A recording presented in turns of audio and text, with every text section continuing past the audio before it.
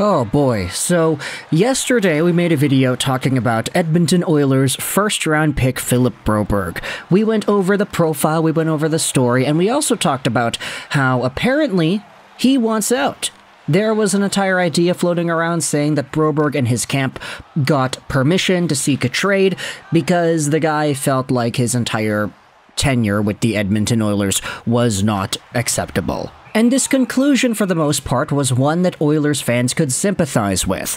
Hey, this is a really talented young player with a lot of tools that wasn't really being given a chance, and because the Oilers have themselves a team now where they're looking for defensemen that can help them out, the fact that Broberg is still here, sitting on the sidelines waiting to get his chance, could be seen as very frustrating. Right? So yesterday's video kind of went over everything there. We had talked about the other situations. We had talked about the other players taken after Broberg in the draft.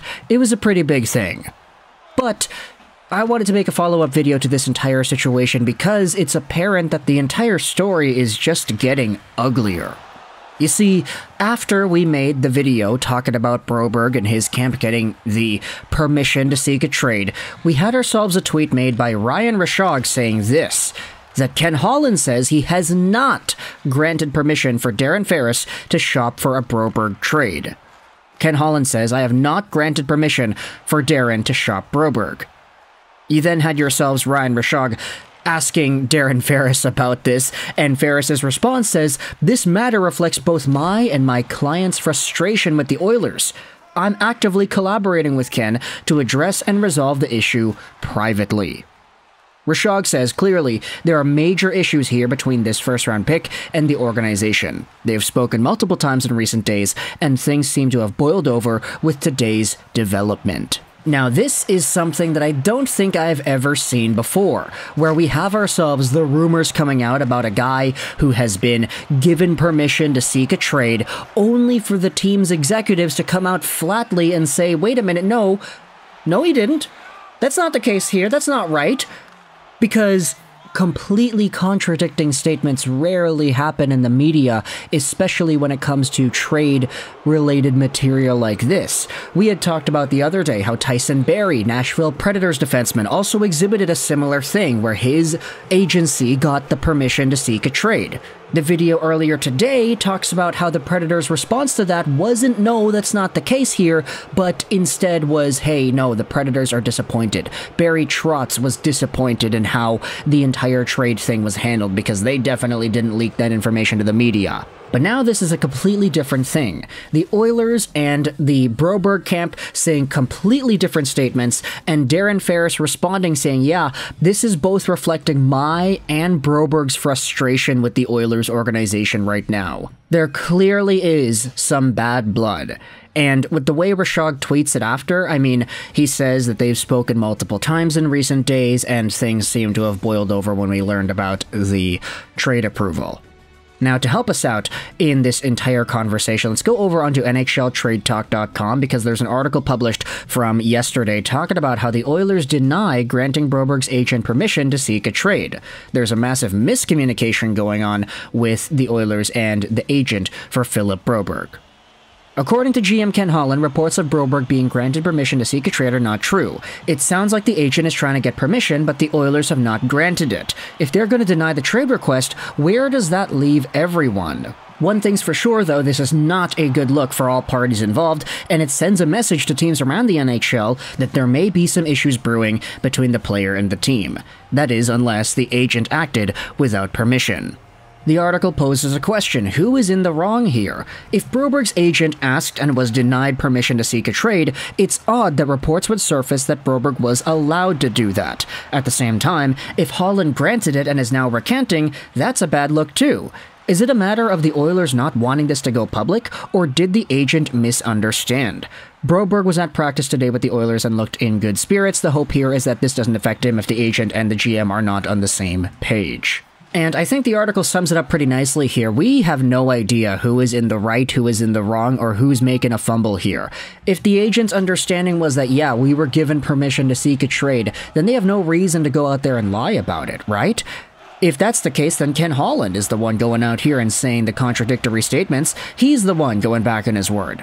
But if Ken Holland is right, and they didn't actually give Broberg and his parties to find a trade partner, then what the hell's the agent going out there and talking about this for? At the very least, our newest update did say that they're trying to resolve things behind closed doors and resolve things privately, but at the same time, you have to acknowledge that part of the reason this is even a big deal and it's public in the first place is because somebody leaked it, and it most likely wasn't Ken Holland.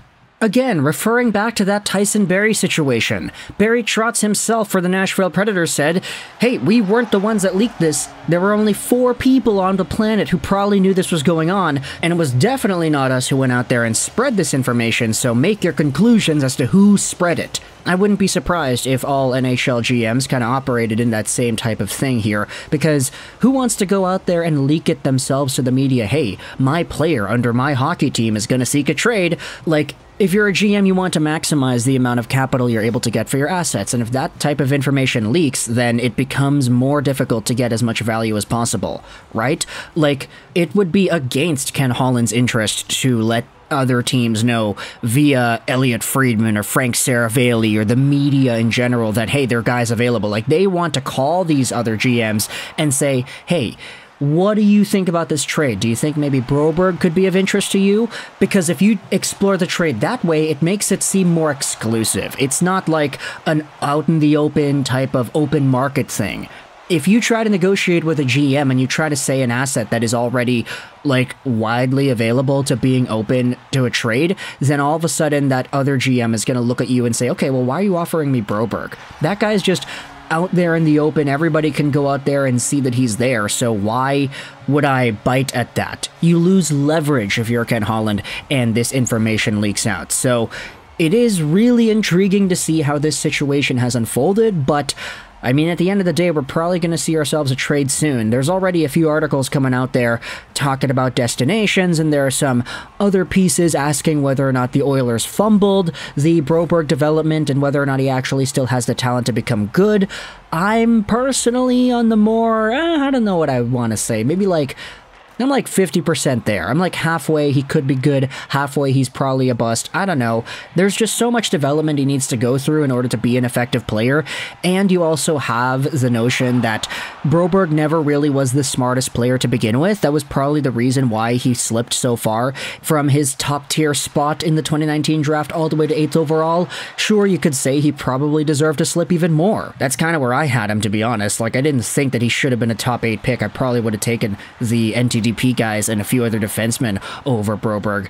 I mean, it was 4 years ago, right? But I do remember having Caulfield and Boldy a lot higher than these guys. Trevor Zegras, too. I was super high on all those NTDP players, and in fact, Philip Broberg was, I think, one of the only top prospects we didn't make a Why I Want video about. And there was a very particular reason why. In fact, we made a video talking about the concerns I had with Broberg. So, a lot of the issues that plague his game today were still present back when he was draft eligible, so I don't know, is it coachable for him to get out of that slump?